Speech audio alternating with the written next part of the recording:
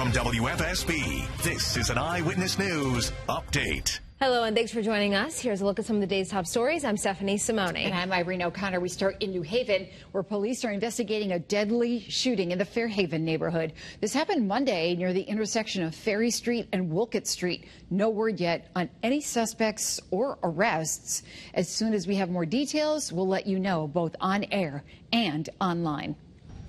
In East Hartford, investigation is underway after a shooting involving police officers. It happened Sunday afternoon on Governor Street. Police say officers were responding to a disturbance at an auto body shop, but did not provide any specific details.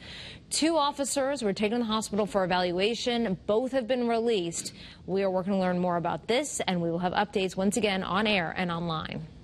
Hi, Mark Dixon here in the First Alert Forecast Center for our Tuesday. After some morning fog, becoming mostly sunny, temperatures even warmer than Monday, well into the mid-80s inland. A little bit cooler, near 70 at the shoreline, 70 to 75 depending upon your location. A bit muggier on Wednesday, our last dry day. Temperatures inland close to 90. Chance for some afternoon thunderstorms on Thursday with the arrival and passage of a cold front. Behind that, less humid but still unseasonably warm. Friday, the holiday weekend starts dry and bright with unseasonably warm temps, turning cooler, perhaps unsettled by Memorial Day Monday.